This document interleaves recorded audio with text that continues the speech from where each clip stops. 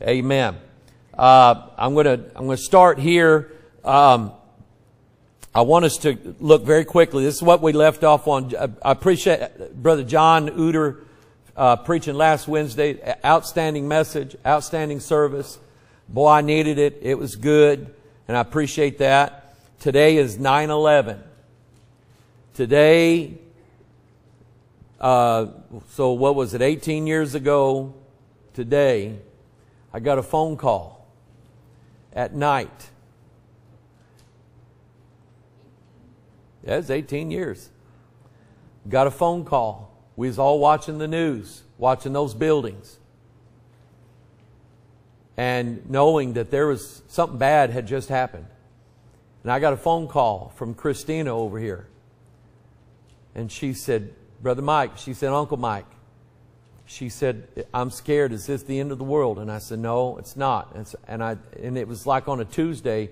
And I said, tomorrow night I'm going to preach on this. And she said, well, I'm scared. I'm scared to death. I said, you ought to be scared. You ought to be scared because you're going to die and go to hell. And she said, I don't want that.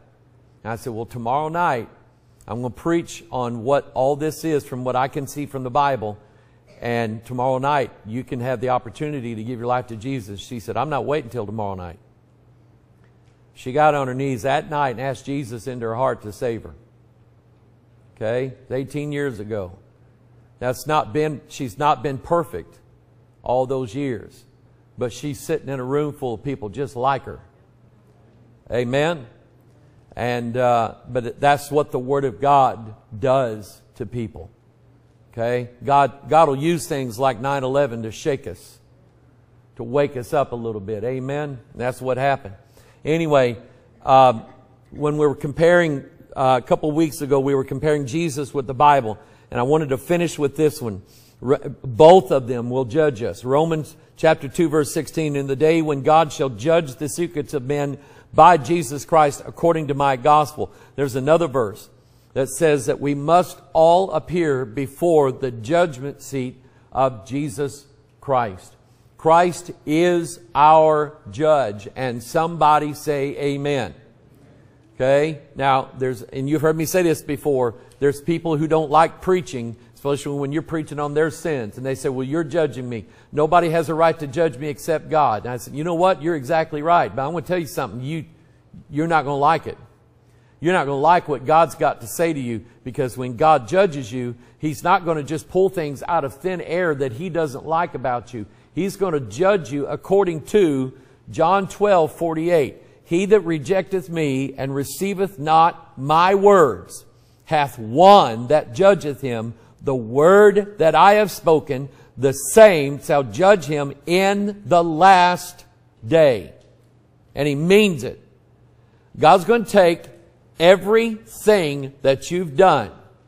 It's been written down by an angel.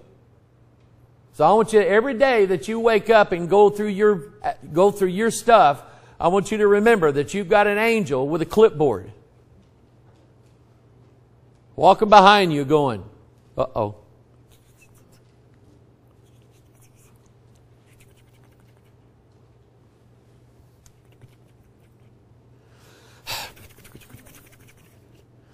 Writing everything you've done down.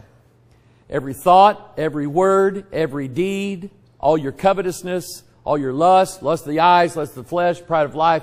He's writing all that down.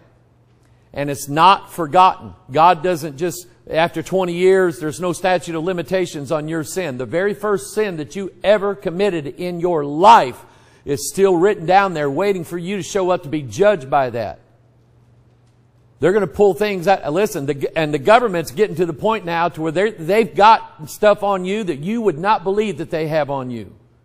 The NSA, somebody from the NSA could call you tonight and say, okay, now when you were 5, we noticed that you did this and you did this at somebody else's house. How in the world did you know that? We're the government. It's our job to know that. Well, there's an angel that's wrote everything down. And it doesn't just go away. God's going to judge you according to the words that are in this book. So why do you think then that the devil works tirelessly to constantly change and alter the words that are in the book that God's going to judge everybody from? all of a sudden now, in the Bible, it doesn't have the word sodomite in it anymore. They took that out. So I don't guess God can judge sodomites now because that's not in the Bible anymore. So that's what somebody sent me. It was Steve and Jenny who come to visit here every now and then. They said that they saw where a preacher wrote, I would rather see two men who are holding each other's hands than two men with guns in their hands. That's wicked. That is wicked. That man is going to be judged not by me, not by you, not by anybody else. He's going to be judged by this book. Amen. He's going to be judged by that book. Now turn to Romans chapter 5. Romans chapter 5. We're identifying who Christ is. Christ is the man. He is the man. If you remember Adam is a type of Jesus Christ, and that's what you see in Romans chapter 5. You have the first man and the second man. The first Adam, the second Adam. The first Adam was called, in Luke chapter 3, he was called the Son of God. That's what he was called in the lineage. They gave the lineage starting from Jesus, going backwards all the way down. There's 77 names in that list. Can you believe that? 77 names in the list in Luke chapter 3 from Jesus down to God. 77. That sounds like perfection to me. Amen? And in the list in Matthew, there's 42 names. That's 7 times 6. Again, a multiple of 7 in both of those lineages. I'd say Jesus is the perfect man. Somebody say amen. He's perfect in every way. So where the first Adam failed, the second Adam succeeded. So you look at this. He's the one. We have the one man that failed. Now we have the one man that succeeded. Romans 5 verse 15. But not as the offense, so also is the free gift. So in the Garden of Eden, remember I was teaching about this in what was it, Sunday night? I was teaching about this. There was one law. Therefore, there was one sin, one offense. So here's God now. Here's the brilliance of God. God says, okay, there's one law. That means there can only be one sin. Man commits one sin. But by God's grace, God then has one gift. One gift.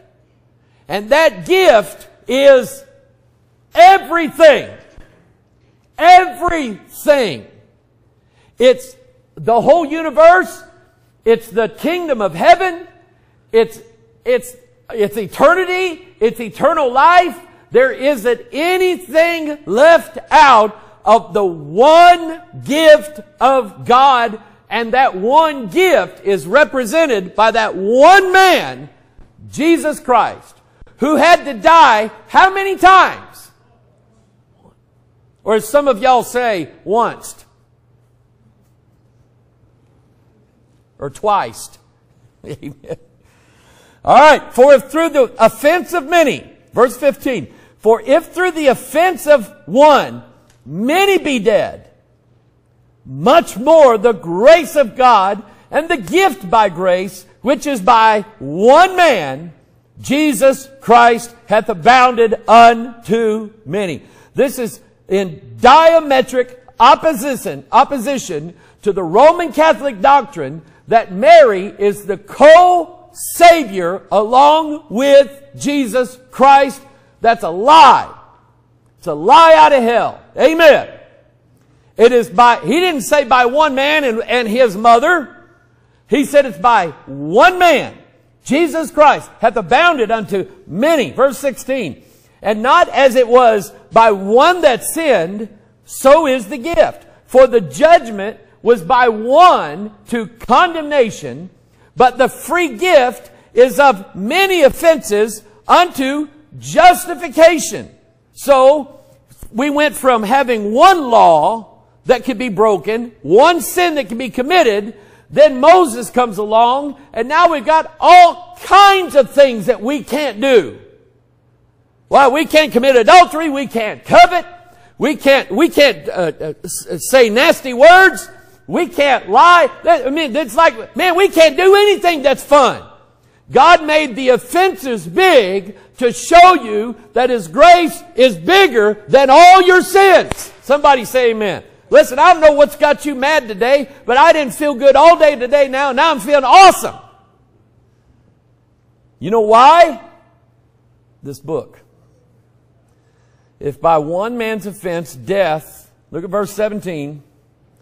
Maybe I didn't read all of verse 16. And not as it was by one that sinned, so is the gift. For the judgment was by one to condemnation, but the free gift is of many offenses unto justification. For if by one man's offense, death reigned by one. Where did I lose? I lost my place. For verse 17, for by one man's offense, death reigned by one. Much more they which receive abundance of grace and of the gift of righteousness shall reign in life by one, Jesus Christ. You sinned a lot, didn't you? You sinned an abundance of sins. And yet, the condemnation has been lifted off of you by one man, Jesus Christ. So, verse 18, therefore, as by the offense of one, judgment came upon all men to condemnation, even so, by the righteousness of one, the free gift came upon all men unto justification of life. For as by, look at verse 19, for as by one man's disobedience, many were made sinners. So, by the obedience of one, shall many be made righteous. I don't know about you, but Romans 5 is one of my favorite passages in the whole Bible. If I could do a cartwheel right now, I would. Because I get it. I get this. You have one man who now has passed on sin through his loins, through his DNA, to every one of us. And every one of us has broken so many of God's commandments. There is no way in the world we will ever pay off our sin of our debt of sin. Never will be able to pay that off. So it's by one man's disobedience. So I've told this story, I don't know how many times. Old Testament. Here's the serpent with cancer in his mouth. The words that he speaks, they're full of cancer. The serpent comes to Eve. It tells her about that commandment that God made. God didn't really say that. And by the way, He didn't really mean it. And by the way, God's trying to hide something from you. I've got a better way for you. Why don't you go ahead and eat it and you'll be like one of us gods. She fell for it. Adam fell for it. Then you have the New Testament. Jesus shows up. And He's in the wilderness 40 days, starving to death. I'm sure that when the devil said, turn these stones into bread, I'm sure Jesus is going, boy, that'd be good. I haven't eaten in 40 days. But where Adam failed, listen to me, you're Adam. Where you failed, one man succeeded. And that's all it took, was one man. That's all it took, one man. I'll give you an example. How many prophets of Baal were there that were supposed to call down the fire from Baal to burn the sacrifice? How many prophets of Baal were there? They were all cutting themselves and crying and everything. You remember that? How many were there? Huh? Something like 400. 400 men crying to Baal, cutting themselves, making a big deal about it. Baal never showed up. How many was on the Lord's side? How many times did he pray? One time. One man prayed one time. Now you listen to me. I don't mind praying for y'all. And you folks online, I don't mind praying for you. I love it when you pray for me. But I've heard that social media has made this, and it stinks. I hate it. If you love Jesus, then you have to pass this on to 50 people to show you love Jesus. No, you don't. That's stupid. The effectual, fervent prayer of a righteous man availeth much. And the Bible then says about Elijah that he was a man of like passions as you and I. Yet he prayed one time and it didn't rain for 3.5 years. And then he prayed one time and it rained after 3.5 years. And you have one man who said, God, send fire down from heaven. And God sent fire down from heaven. It only takes one prayer. It only takes one prayer. Now, I believe in fasting. I believe in wrestling with God. I believe in all of those things. But God heard the first prayer that you prayed. The first one. And He never forgot it. And the first tear you ever shed, you know what God did with it? He put it in a bottle and saved it. That's what the Bible says. He stored up all of your tears in a bottle. Okay? And I'm just telling you, it's by one man. By one man's disobedience, many were made sinners, so by the obedience of one shall many be made righteous. Moreover, the law entered, that the offense might abound. But where sin abounded, grace did much more abound. You cannot out-sin God's grace. You also cannot out-sin God's rod. Amen! Amen!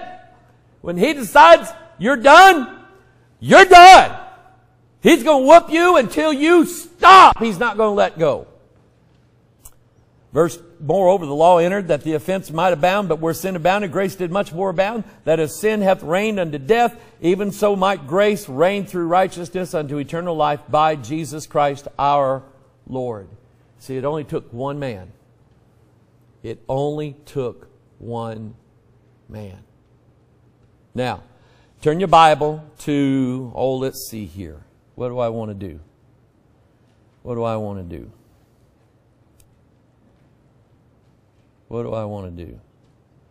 Let's do this. Turn to Luke chapter 2. Luke chapter 2. So we're identifying Christ. Christ is the Savior. Christ is the Savior.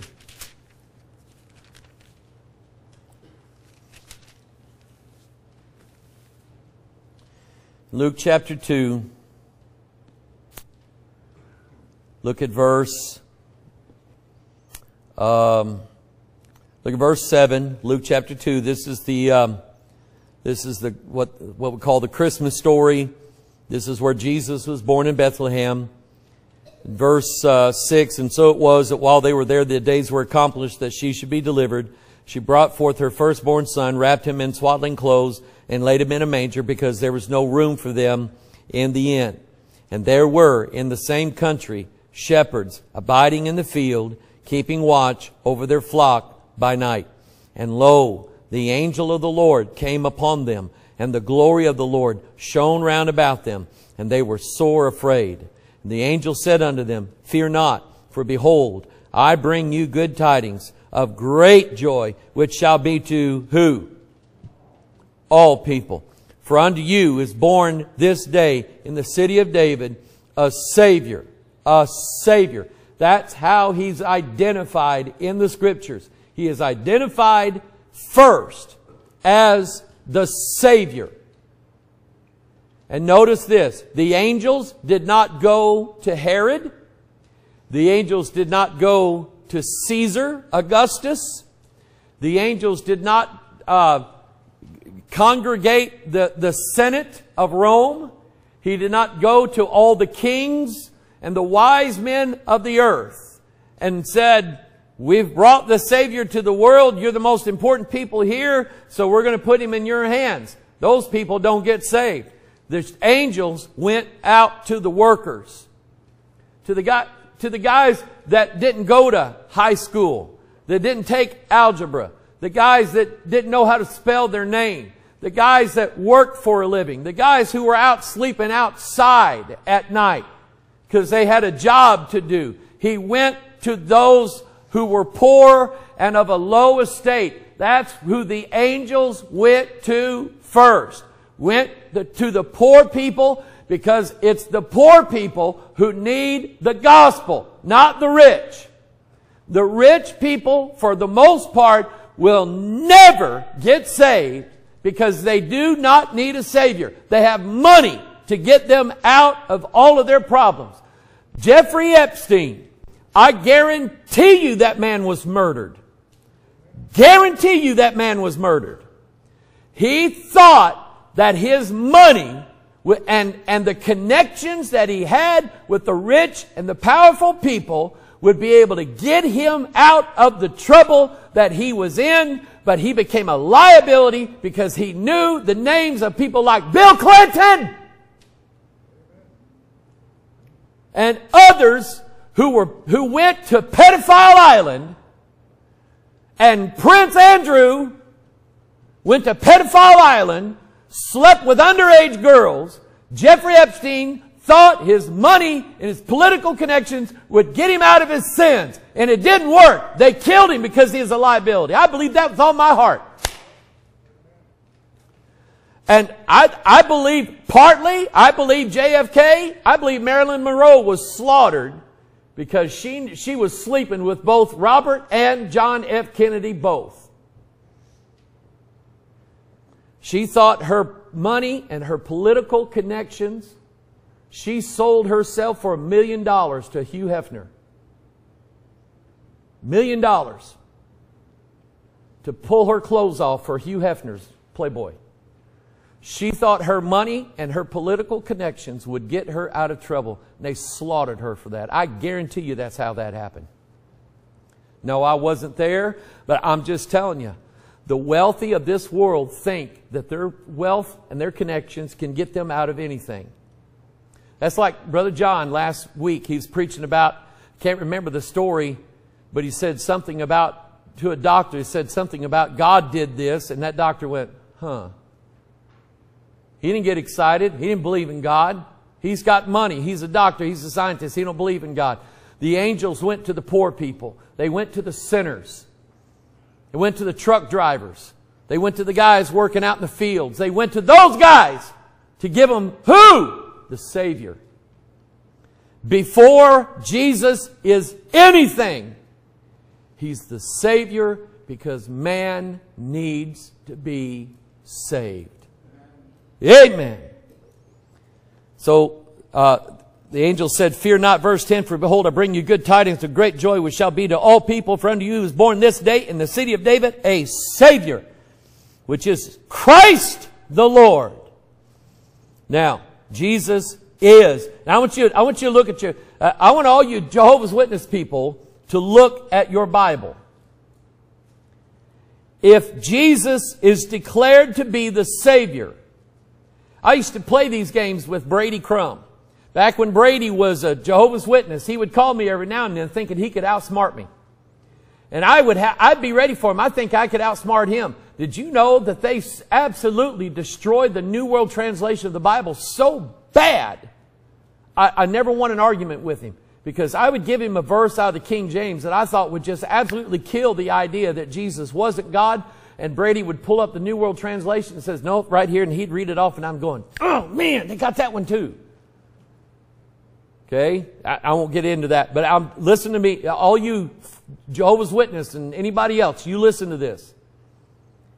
The Old Testament declared who the Savior was. The Savior was the Lord, capital L, capital O, capital R, capital D. That means Jehovah, the Lord, is the Savior. Psalm 106:21. They forgot God, their Savior, which had done great things in Egypt. And you think about that.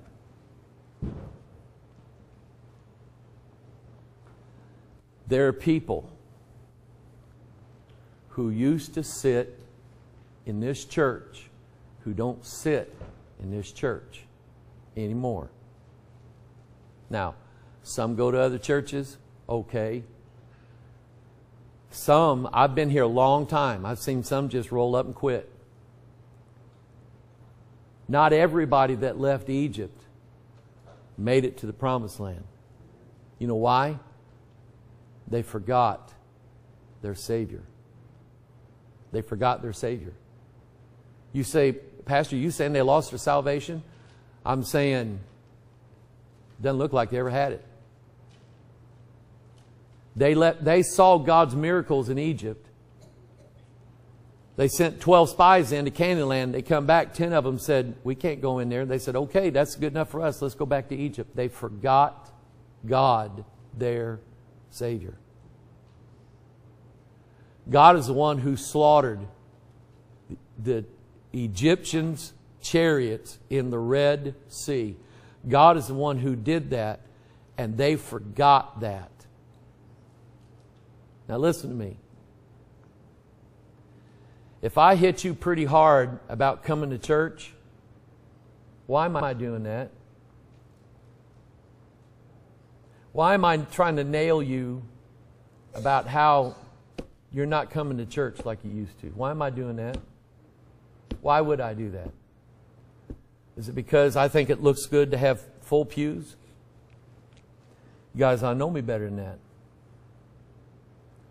What I know is when you start backsliding, church attendance is not the first thing that leaves. Bible reading and prayer is. And when your church attendance fails, I know already you ain't read your Bible in a long time. You ain't prayed in a long time. Church attendance is not the first sign that you're backsliding. By the time you start not showing up, you're well on your way. Amen?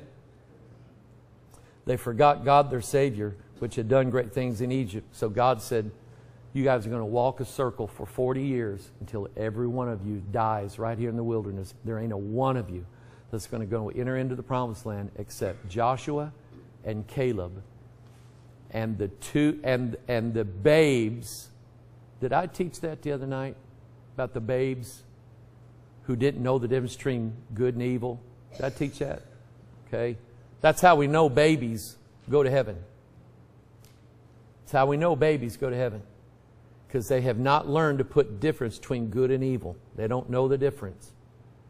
And one of the signs of it is they run around naked. They run around naked. Little children run around naked. That's nothing to them. Automatically, shame shows up at some point in their life, doesn't it? Doesn't it? How many of you moms know this about your children? At some point, Isaac quit running around the house naked.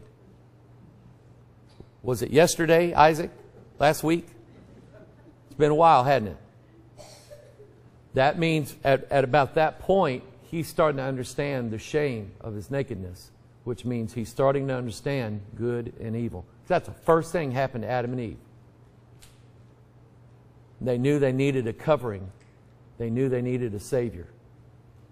Isaiah 43:3, for I am the Lord thy God, the Holy One of Israel, thy Savior.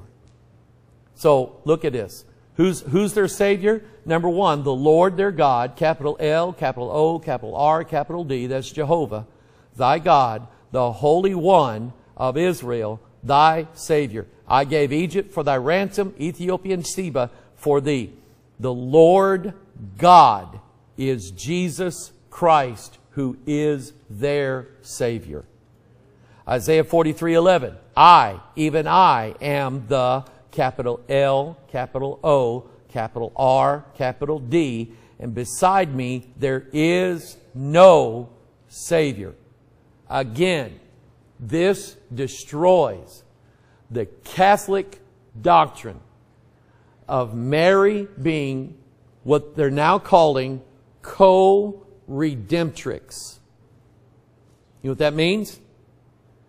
That she is equally as important in redeeming mankind as Jesus is on the cross. Catholic doctrine teaches that when Christ was on the cross suffering, Mary was at the foot of the cross suffering equally with Jesus. She felt all the nails, she felt all the pain, she felt the spear, she felt all of the sins laid upon her. Catholic doctrine teaches this, that Mary is the co-savior with Jesus. And without Mary, there can be no salvation. Makes me want to kick their teeth down their throat over that. That's from hell. Amen? That doctrine is from hell. Beside me, God says, there is no Savior. None. Isaiah 45:15, verily, thou art a God that hidest thyself, O God of Israel, the Savior. The Savior. And He's the God who is the Savior. So, is Jesus God? Absolutely. Because the only one who can be the Savior must be God. And if Jesus isn't God, then He cannot be the Savior fulfilling the Scriptures. Cannot be. Isaiah 45:21, tell ye, and bring them near. Yea, let them take counsel together. Who hath declared this from ancient time? Who hath told it from that time? Have not I the Lord? And there is no God else beside me. A just God and a Savior. There is none beside me. We have another witness in the Bible that declares that there is no other Savior along with Jesus Christ. Not Mary, not James, not Peter, not John, not Matthew, not none of the prophets, not Saint Mother Teresa, Saint this, Saint that. They are not Saviors. There can be no other Savior than God. Can be no other Savior. Isaiah 60. Thou shalt also suck the milk of the Gentiles, and shalt suck the breast of kings. Thou shalt... You know what I think that means? I think it means they're going to read the King James Bible. The King James Bible is a Gentile Bible. It is a Gentile translation of the Scriptures. Thou shalt suck the milk of the Gentiles, and shalt suck the breast of kings, and thou shalt know that I... Now, that's just my guess. That's a clue. That's a little theory that I have. Don't come out and make a video on me saying, Mike Hoggard the heretic. There's like 20 of those videos. Get in line. Anyway, that thou shalt know that I, the Lord, am thy Savior and thy Redeemer, the mighty one of Jacob. I, the Lord. Again, capital L, capital O, capital R, capital D. That's Jehovah. That is God's name, the Lord. He and He alone is the Savior. Isaiah 63:8. For He said, surely they are my people, children that will not lie. So He was their Savior. Capital S. Hosea 13:4. Yet I am the Lord thy God from the land of Egypt, and thou shalt know no God but me. For there is no Savior beside me. So again, let's get mean about cultish doctrines. The Catholic Church establishes Mary, the Pope, the priests, the confessional, the saints, and the church as saviors along with Jesus. that you must do what the church tells you to do in order to be saved, or you cannot be saved. So what they're doing is they're putting themselves on equal ground with God, the Savior. They're saying we also are the Savior. Seventh-day Adventists. And I'm saying this because this is being preached in Kenya. And in Kenya, and where our radio stations are, we are surrounded by Roman Catholics and Seventh-day Adventists, and they hate my guts. Now, I don't hate these fellas.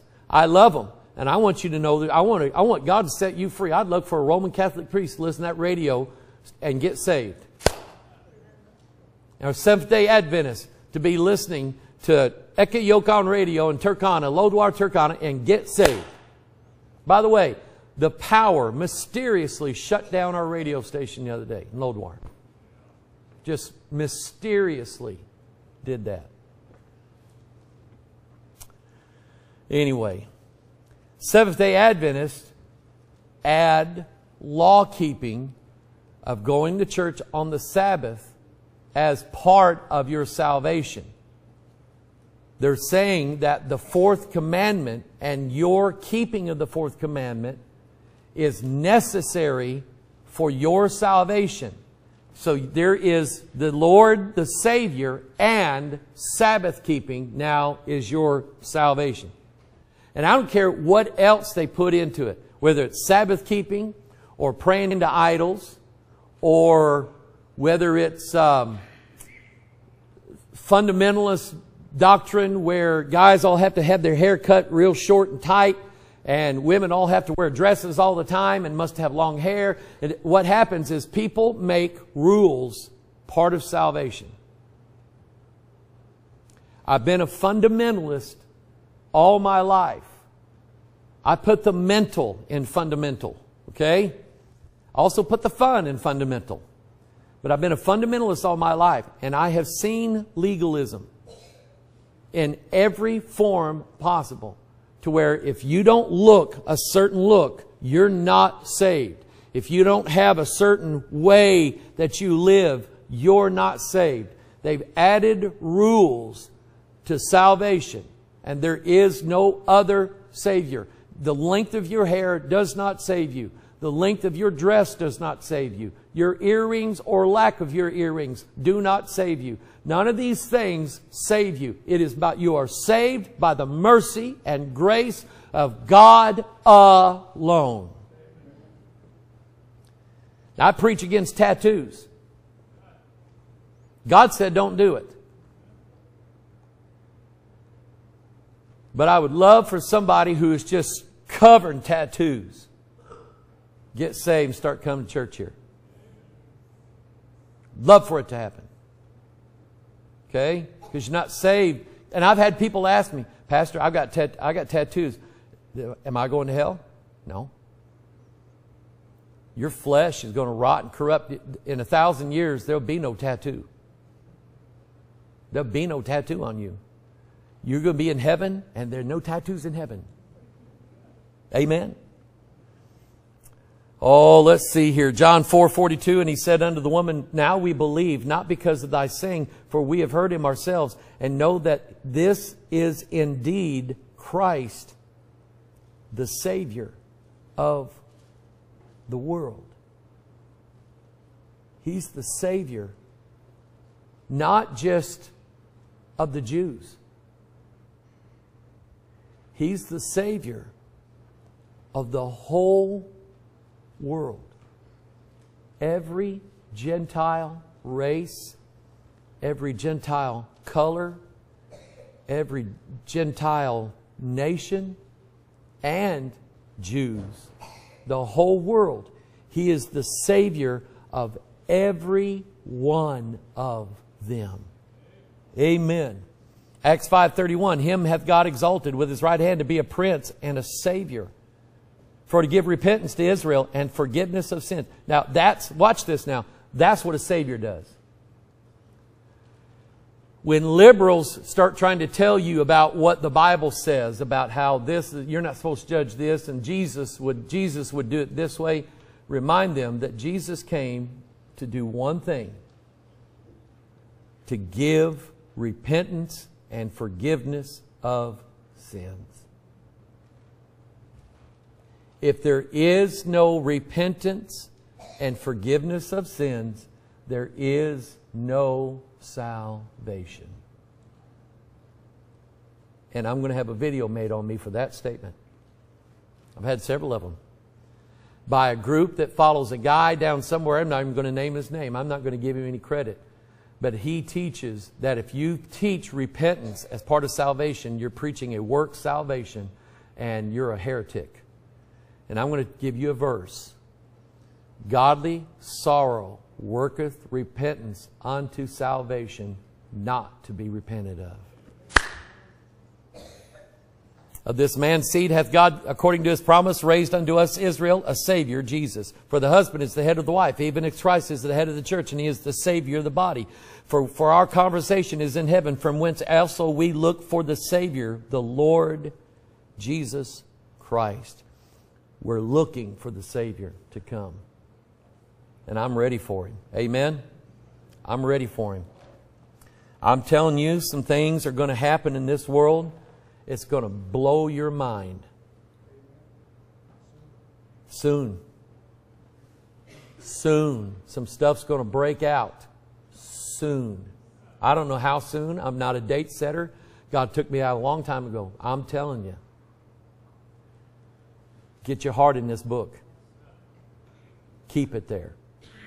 Don't pull back. Amen.